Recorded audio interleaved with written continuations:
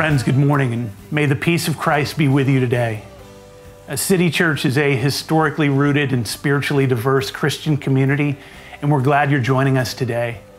If this is your first time with us and you'd like to get in touch, please feel free to check us out on the web at citychurchftl.com/welcome or citychurchpb.com/welcome. Before we begin, hear this call to worship from Psalm 124. Our help is in the name of the Lord, who made heaven and earth. Pray with me. Our Father in the heavens, we thank you that you are the one that we can call out to. We thank you for your Son, Jesus, for his life, death, and resurrection. We ask that you would send your Spirit among us this morning, draw us into your presence. This we pray in Jesus' name. Amen. Let's sing together.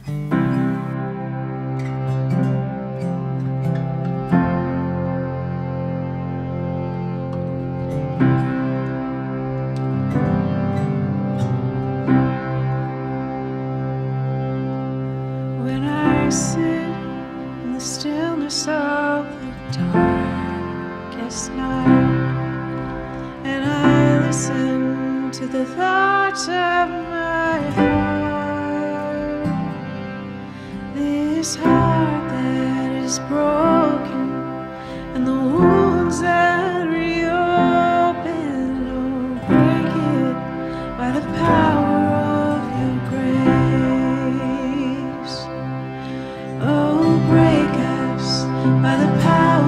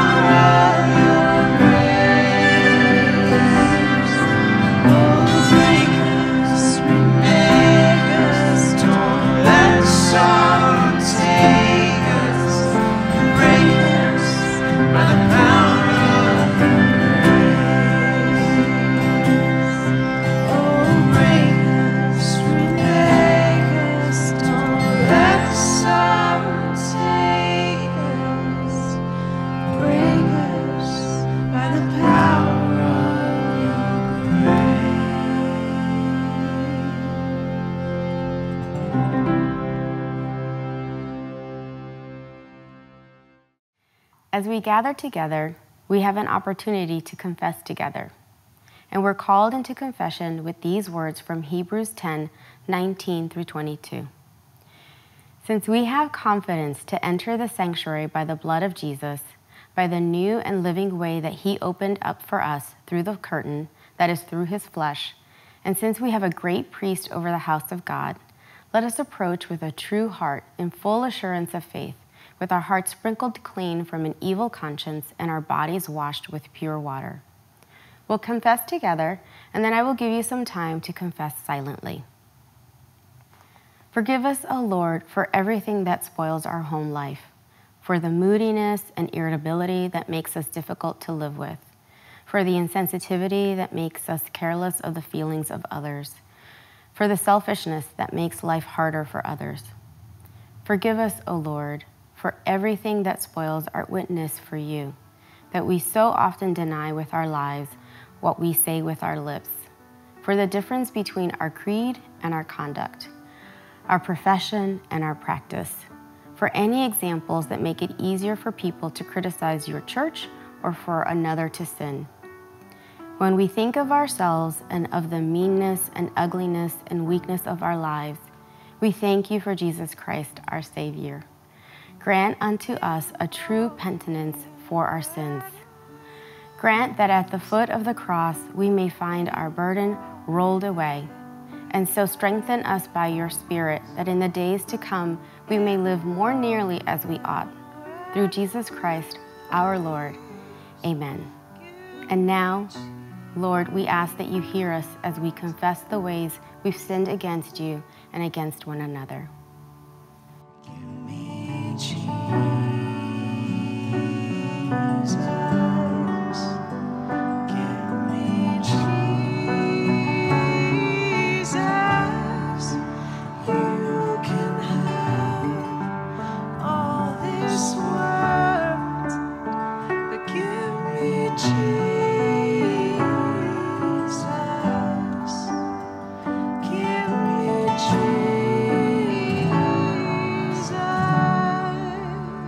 The good news of the gospel is this: if anyone sins, we have an advocate with the Father, Jesus Christ the righteous, and he is the perfect offering for our sins, and not for ours only, but for the sins of the whole world.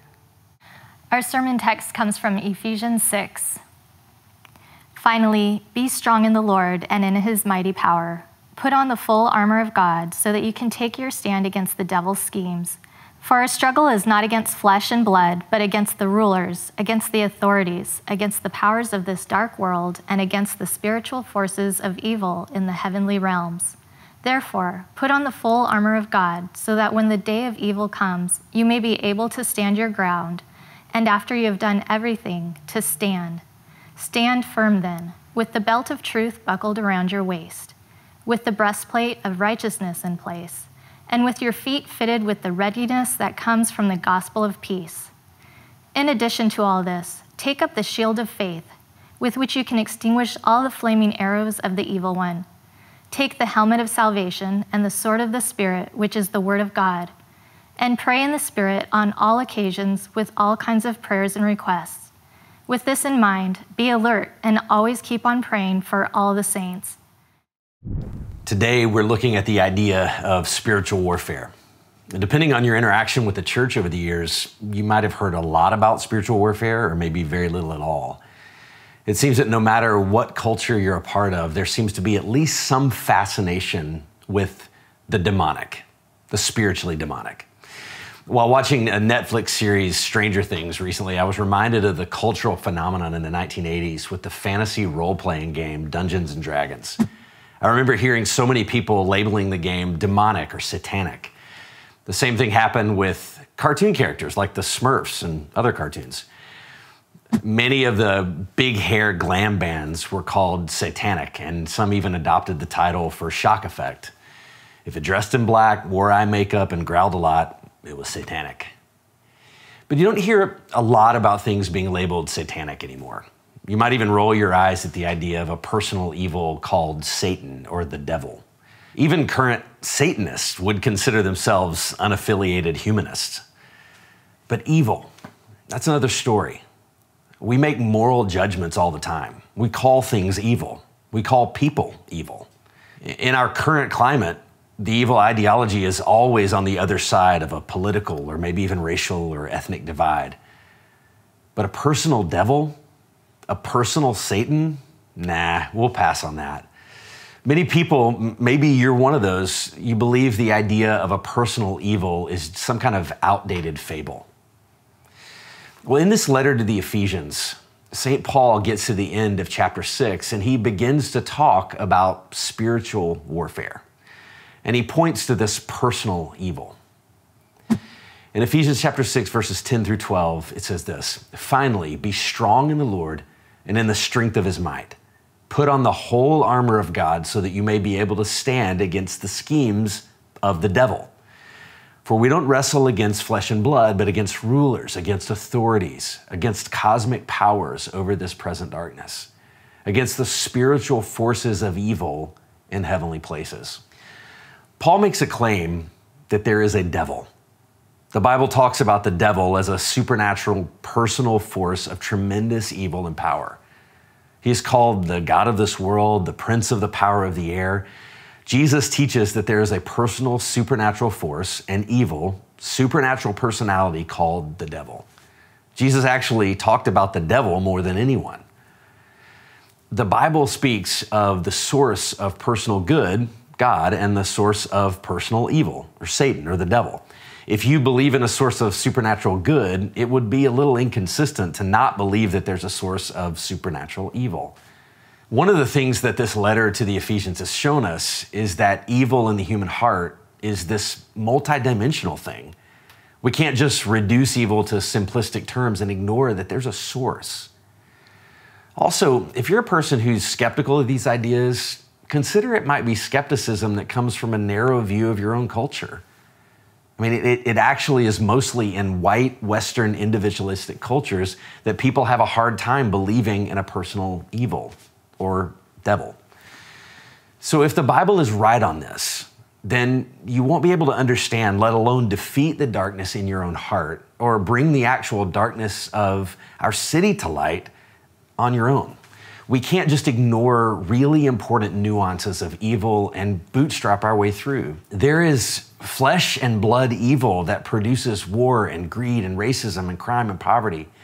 And when we ignore what's behind it, well, we just see the fight as something between us and them. It's personal. But Paul says our battle is not ultimately between flesh and blood, but it's ultimately against a cosmic evil. It's at this point that if we believe this, we can fall into what C.S. Lewis calls in his introduction to the Screwtape Letters, the two errors. Essentially, Lewis says, on the one hand, you can overestimate their strength. You can have an unhealthy interest in them and ascribe all evil to them or ascribe too much power to them. Or on the other hand, to disbelieve in them, to not believe in them at all. One is overbelief, one is underbelief. N.T. Wright puts it this way. Some people dismiss the idea of the devil by thinking of a ridiculous little person with horns and hooves wearing red tights. They can't believe in a creature like that, so they decide they can't believe in the devil at all. Other people become so fascinated with the devil that they think of little else and suppose that every ordinary problem in life or difficulty in someone else's personality is due to devilish intervention. Lewis steers a wise path between these two extremes, and so should we. But perhaps for many, the danger may be more in ignoring the tempter rather than over-dramatizing him. Paul is trying to help us not commit the same errors. On one hand, he uses these words in verse 12 to show us that these are rulers, authorities, cosmic powers. I mean, heavy stuff. But on the other hand, he says, be strong in the Lord. Don't underestimate them, but don't overestimate that they can't be defeated. So what are the weapons of this cosmic evil? Well, the root word devil is actually diablos. It's the noun form of a verb that means to lie or slander. The enemy is called a liar throughout Scripture. There are two main ways that he lies. He lies through temptation and he lies through accusation. So how are we tempted by the enemy? Well, there was a man named John White who wrote a book that illustrated how the devil works. He says, if you take a piano and you open the top and you sing a note into it, whatever string your voice is attuned to, that particular string will vibrate. It's the string that's attuned to your voice. You haven't touched it, and yet it's vibrating to your voice. And that's what the devil does. The devil can't make a good person bad. He just takes the flawed, sinful tendencies in our own hearts and makes them worse. The devil plays on what already is in you. He aggravates what's already in you through lies.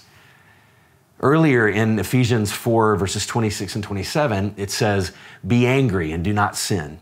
Do not let the sun go down on your anger, and give no opportunity to the devil. And Paul's affirming in the same idea that the way the devil works is through your natural sinful tendencies. The Bible insists again and again that the devil and your sin are bound up together. The way to deal with the devil is to deal with your sin. Ultimately, sin and unbelief are rooted in what we think or believe about God. When we're tempted, at the root of what temptation is to believe too little of God and too much of ourselves. Tim Chester says that there are 4 things that we tend to forget or diminish about God that leads to sin in our lives. He calls them the 4 G's. That God is great, that God is good, that God is glorious, that God is gracious. So one of the first things that we see in the beginning of the Bible is the temptation to believe that God isn't good, that in some way he's holding out on us.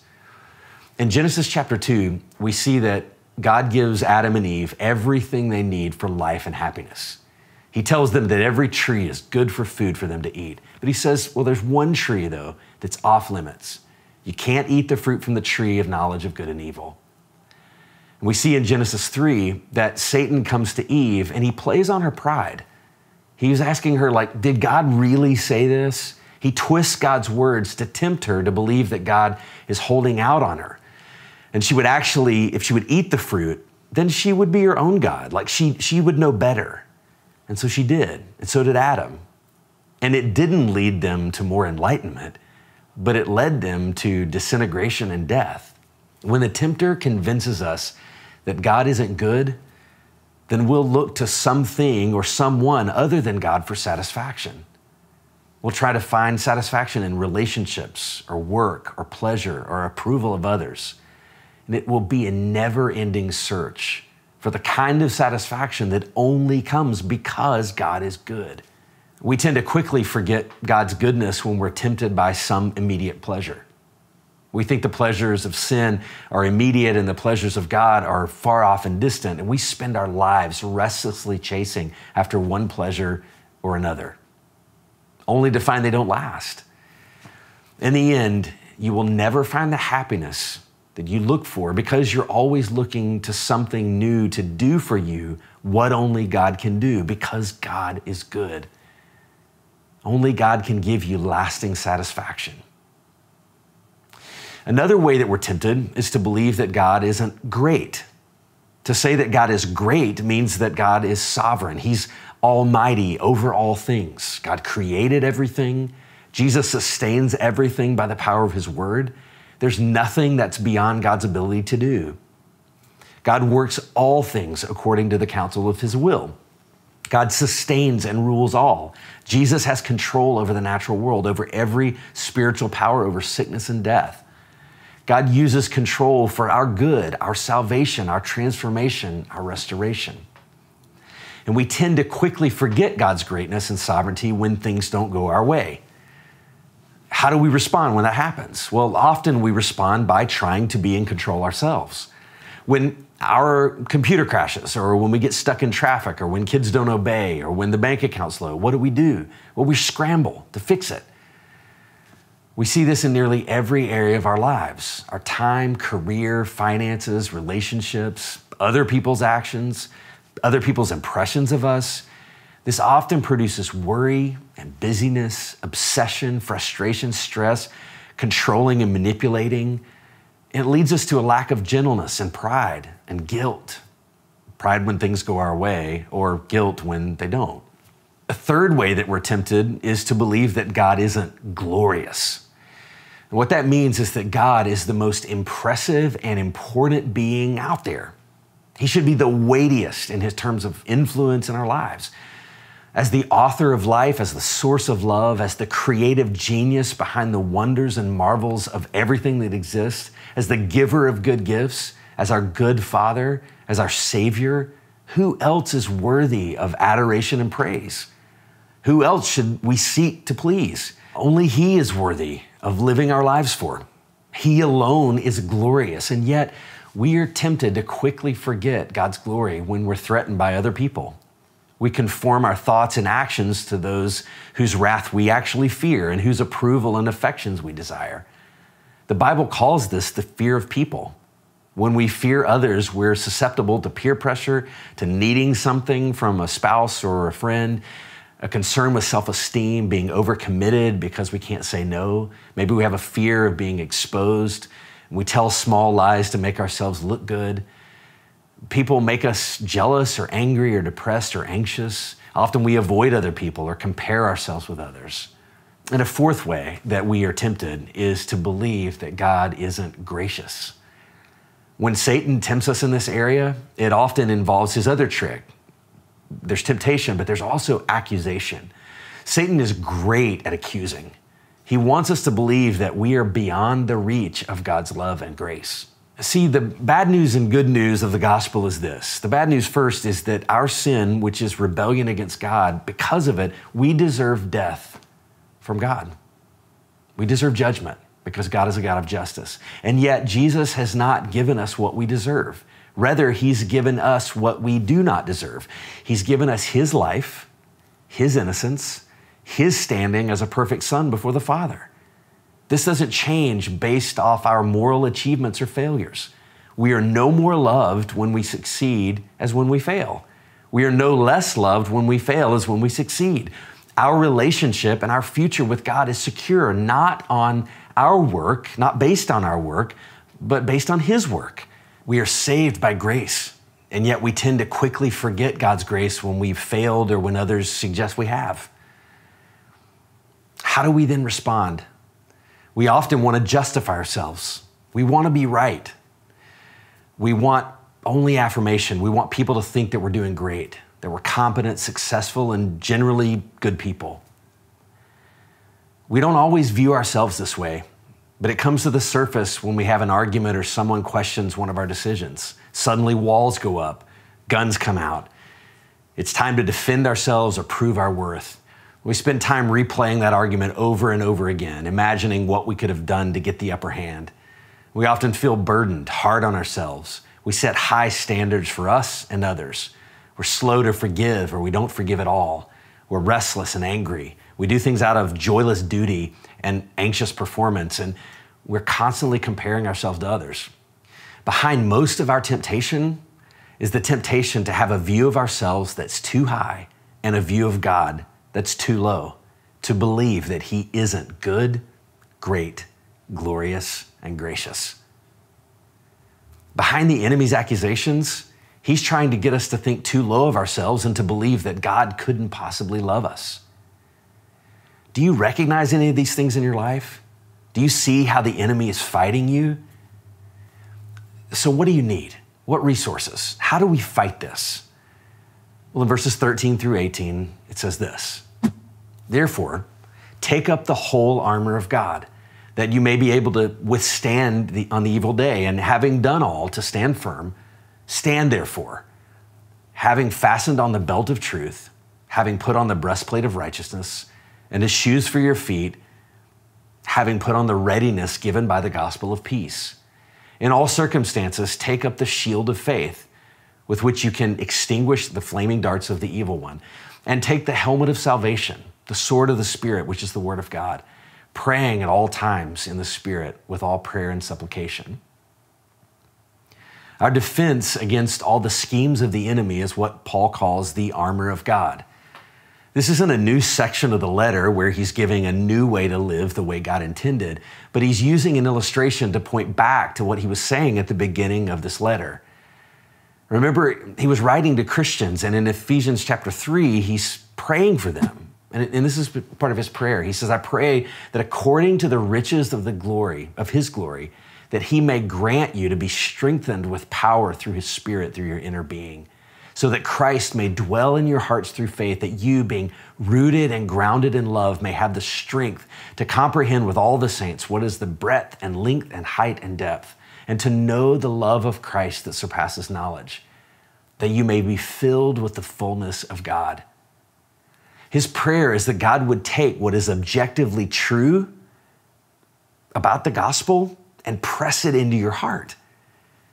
And then in Ephesians 6, he's using this metaphor for them to do the same thing. Tim Keller puts it this way: to put on the armor of God means to take the things that are objectively true to you as a Christian, the privileges and positions of being a Christian, to take what is externally and objectively true and so drill it into your heart that without having to tell yourself, you instinctively, reflexively respond as a loved person, as an accepted person, as a safe person.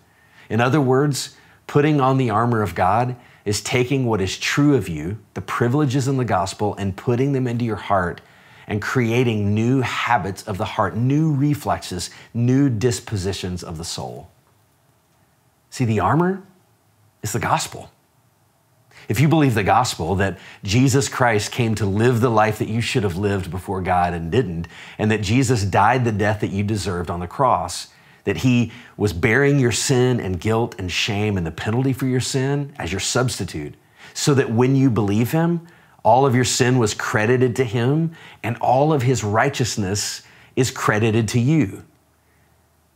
And when that happens, there's so much freedom in admitting that my sin was so big that Jesus had to die, but that I am so loved that he was willing to die. See, the main tools of the enemy are temptation and accusation. He wants you to be filled with pride or filled with despair. He wants you to be so crushed by your guilt or have no guilt at all. He wants you to attempt to be your own God through your own effort. He wants you to believe that God is not good, great, glorious, and gracious. To put on the gospel is to arm yourself with these truths, that God is good, great, glorious, and gracious. And that in Christ, he's done everything necessary to restore us perfectly. Notice as Paul is talking about the armor, he's saying things like having done all or having put on. These are actions that are completed in the past. These are things that have to be done before the battle starts. In our spiritual lives, we go through seasons of spiritual warfare. And when the battle with the enemy is real, that's when we need the armor. So in the metaphor, it tells us that the time we need to be prepared, well, that's before the battle. Think about this. When do we normally really get into prayer and seeking God? It's usually in the middle of the crisis, in the middle of the battle. We're then doing damage control. We're trying to fortify in the middle of the attack. If things are going well in your life, you're probably forgetting about the armor. You're probably forgetting about how much you need it. The reality is the fortification of your heart takes time. It's not just an occasional inspirational Bible verse or an occasional prayer or a weekly church gathering. It's daily immersion in the truth of God and what he has done for us in Jesus, which, as we've said many times before, it includes a community of faith. So what's significant about the way that the armor is described here? Well, notice that each piece is described as an aspect of how the gospel protects and defends. The belt of truth, well, that's something that they would wear underneath that would hold everything else together. The foundational aspect of God being consistently faithful and true is what then gives support to all the other pieces. The breastplate of righteousness and the helmet of salvation, it guards the heart and the head. You can take shots to other parts of the body, but when flaming arrows hit your heart and your head, these are fundamental.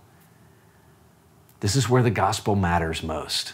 The shield of faith, it's necessary to use when the arrows are coming at you. It's faith that believes and declares that you don't have a righteousness of your own, but you receive the righteousness counted to you by God.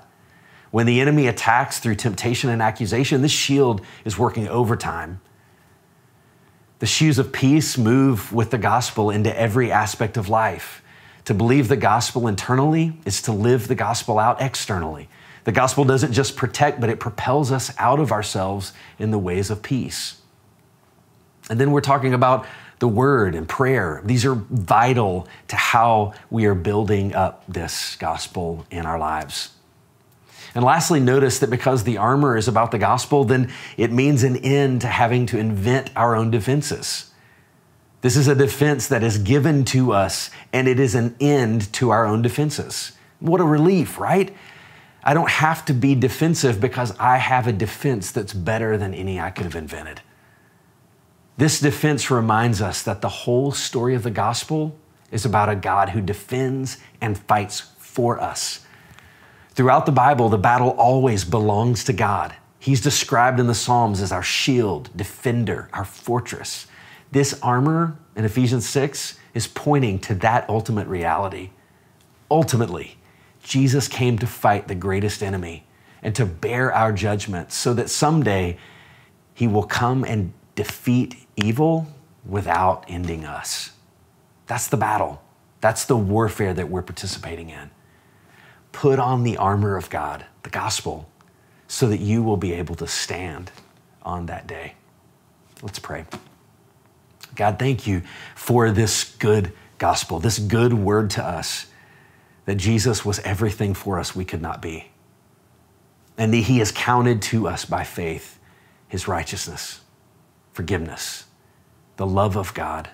We are accepted, restored sons and daughters because of the work of Jesus. Would you apply this to us? And God, would you fortify our souls so that when the temptation comes, so that when the accusation comes, that we would be able to stand. We pray this in Jesus' name. Amen. As we've heard this gospel together, let's take a minute and affirm our faith together. Let's affirm our faith together with these words from Ephesians 3. We believe in God the Father, from whom every family in heaven and on earth is named. We believe in God the Son, who lives in our hearts through faith and fills us with his love. We believe in God the Holy Spirit, who strengthens us with power from on high. We believe in one God, Father, Son, and Holy Spirit. Amen. Hey, we want to thank you for joining us in worship this morning online with us. We hope that you enjoyed your time with us. If you're new to the CityChurch community, we want to invite you to fill out a Connect card online. You can do it digitally on our website. We would love to stay in touch with you and follow up if there's anything we can do for you, any ways we can pray for you, any needs you have that we can meet. We want to be there for you. If you want to connect throughout the week online with us at CityChurch, you're welcome to, and we invite you to. Tuesday mornings, we're praying together. Wednesday evenings, we're having Wednesday night church together, a liturgy of community, of prayer, and of scripture. And so join us for that. And if you call CityChurch your home, we do want to give you, before we leave, just an opportunity to give back a portion of which God has given you. You'll see a link there for the online offering options. We really appreciate your gifts to make the CityChurch community thrive and flourish in our city. And so with that, I want to offer us this good word, this benediction. Today it's from Hebrews chapter 13. Now may the God of peace, who brought up from the dead our Lord Jesus, the great shepherd of the sheep, through the blood of the everlasting covenant, equip you with everything good to do his will, working in us what is pleasing in his sight, through Jesus Christ, to whom be glory forever and ever. Amen. Let's go in peace.